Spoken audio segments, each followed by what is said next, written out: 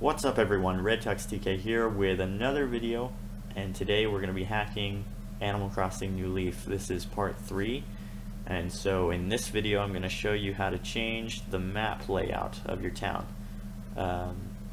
It's kind of a risky thing to do if you're just going nuts with the map editor, but I'll show you some ways you can back up your file and you can be safe with it. So it's actually very similar to the past 2 hacking videos, but it just uses a different program altogether. There's actually something you have to save to your computer to get this to work. So anyways, before I get into this, a few of you have talked about downgrading or asking if it's possible to downgrade your firmware on your 3DS, and as far as I know right now, there isn't a way. I'm thinking there used to be. I'm not sure about that though.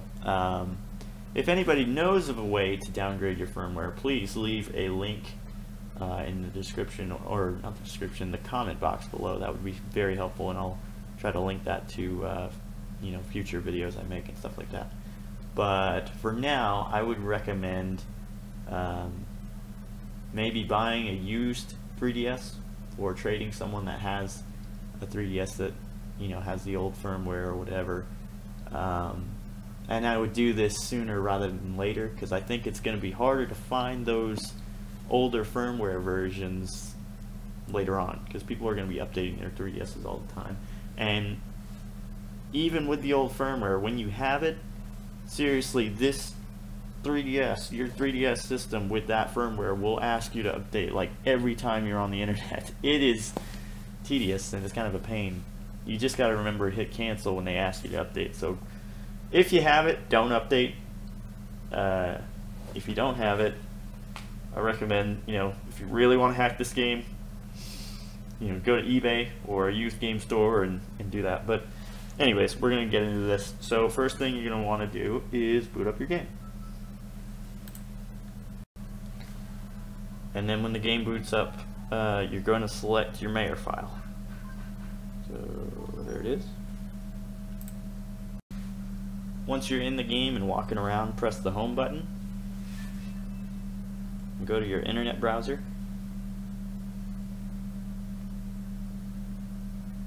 And we're going to dump the RAM like we did in the first hacking video I made.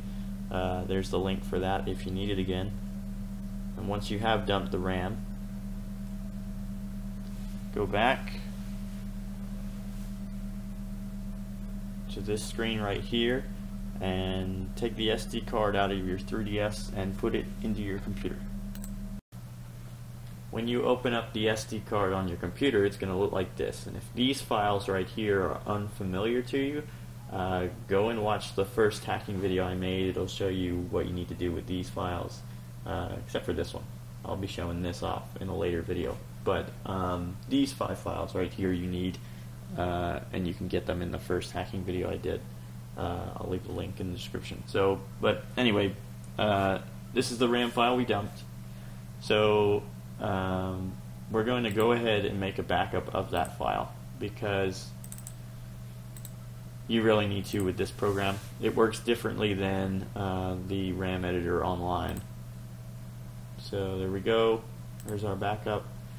To get the map editor for Animal Crossing, which is right here, you need to go to this website, and I'll leave a link to this in the description as well. Once you're here, you need to download this right here. The link is right here, so click it. Once it's downloaded, it'll look like this. And, it might be in a zip file. You probably have to unzip it or whatever, but you can put it on your desktop or wherever. Open it up. Now,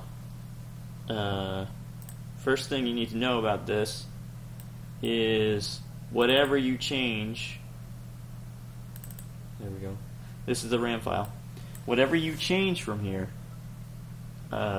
it's going to save. Like, there is no save button on this program. Whatever you do just automatically saves. So you don't want to just go crazy on this. But this is our town. This is the map layout of my recent town, and you use the arrows to move to which square you want to change. And then on the keyboard, Z and X move the tiles. So this is actually how the map deal works in Animal Crossing. When you make a town, it's all just squares put together, which is kind of weird, and I didn't imagine it would be like that.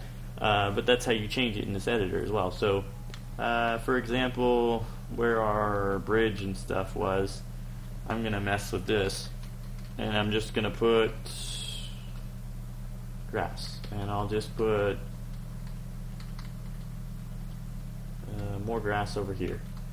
And what else? Let's do something weird. How about,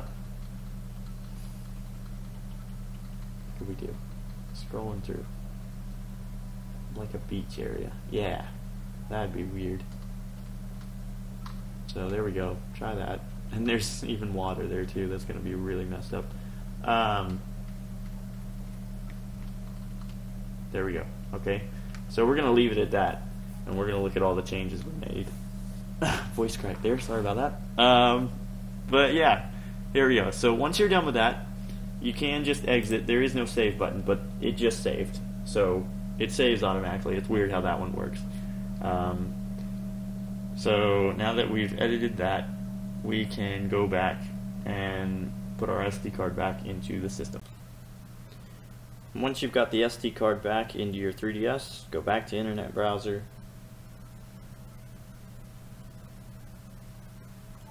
And then inject the file we just messed with, which is right there. And there's the link if you need it. After you've done that, go back to your game. Right there. And you can actually see the changes on the bottom map. If you look at the bottom right of my screen here, the bridges are not on water, they're just on grass. And then there's some sand and water where it's not supposed to be. So we're really just kind of messed it around with our town now. And you can actually, with this map editor, you can make some really legit cool looking towns. But oh goodness, we just, whoa, yeah, you can make it look a lot better than I'm doing right now, that's for sure.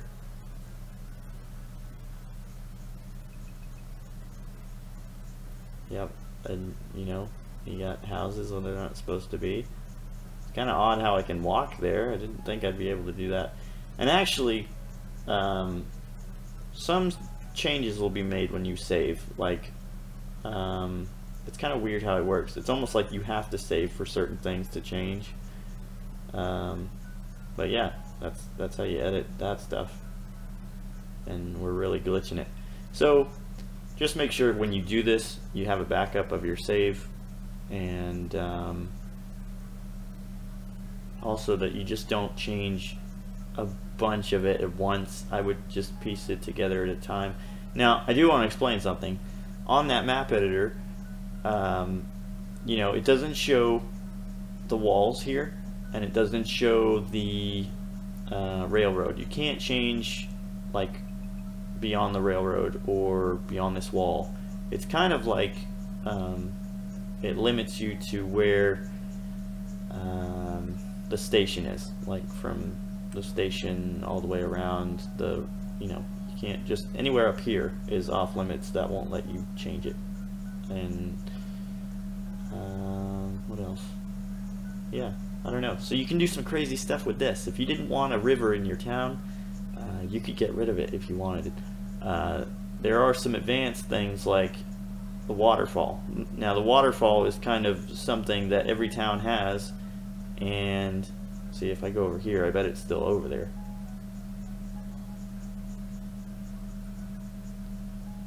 See, like the waterfall is still here. And I believe there is a way to get rid of this, but it's something beyond that map editor. It's like you got to go into hex editing, and I want to do some of that next. But anyways, I hope you can make your town as neat or glitchy as you want. Thanks for watching this video. I will see you in the next one. Take care, guys.